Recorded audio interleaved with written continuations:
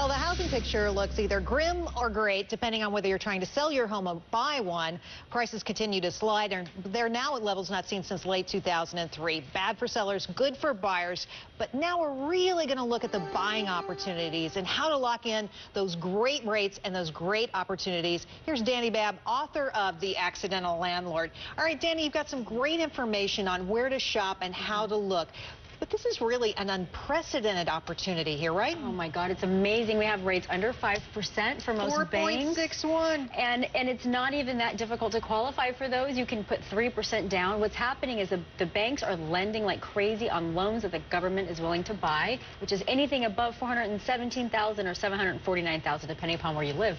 Okay, so let's talk about your lists here, because I think they're critical. You have a list of where to buy. Places that are good, that are cheap, where you can actually purchase, say, a second home or a vacation home. Yeah, and it depends on how you want to proceed in the future. So do you want to be stable, or do you want to make potentially make a lot of money? Let's talk about vacation homes here. So we're really looking at markets where people typically buy second homes, and we've seen huge price cuts in places like Miami, for example. Miami, South Florida, Las Vegas, Arizona, Southern California, even Northern California, the Sun Belt states and places where boomers are moving in, where hopefully you're not going to lose much going forward, which is really important. And those prices are down 40%. They are 40, 50, 60% sometimes in South Florida. And if you can get a foreclosure on top of that, you can take another 10 to 20% off of that price.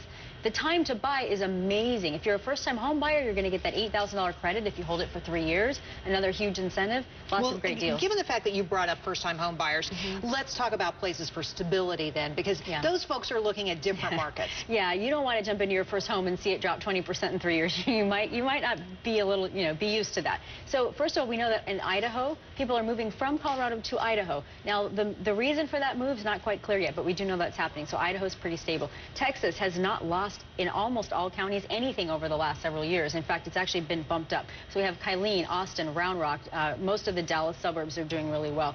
And then we also have places where green energy is moving in, Northern California, Oregon, Washington, doing very well. And then we have some places outside of Richmond, Virginia that are doing very well. All right, steering clear. You have a list of places you say, don't buy there. One of them is Fort Myers, Florida. I thought Florida was on sale. Why wouldn't I buy there? It is. It's a fire sale in Florida, but there's some concerns about Fort Myers because a lot of it is military driven and the people are getting moved around so frequently. A lot of them are going into foreclosure, which is a problem. Very high foreclosure rate. We have also seen over the last 3 quarters prices drop off more than the rest of the state, which is a concern.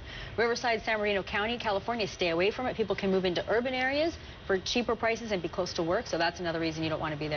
And of course, we talked about Detroit, we're talking about Buffalo, because these are places with economic problems that aren't getting solved quickly. You could really find yourself in a bad situation. Let's talk about negotiating now, because it's an entirely different scenario. If you are a buyer, what can I get? What can I push for? Well, first of all, you should always push to have your closing costs covered by the seller. Now, it's going to depend highly on how many other people want that house that you're looking at buying and how badly you want it. If you've got a lot of people in there, you might not want to push too hard, but in general, closing costs paid for by the seller. Closing costs. This is thousands of dollars. Thousands of dollars, but generally the buyer would pay for that. But in this market, we are seeing it split or the seller paid.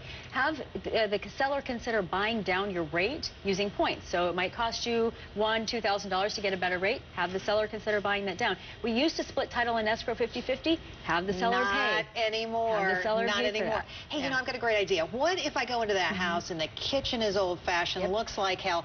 Can I get them to pony up a little dough? Another great idea. Asking for cash back at close and to do some remodeling, and also asking the realtor that's representing that particular home to maybe throw some cash back your way at the end of close as well, for you and for the seller. I love that idea. Which is an option. Dani, great ideas. Thank you so much. I hope you're TiVoing this show, because you have to keep up and it can be hard, but great information today on that.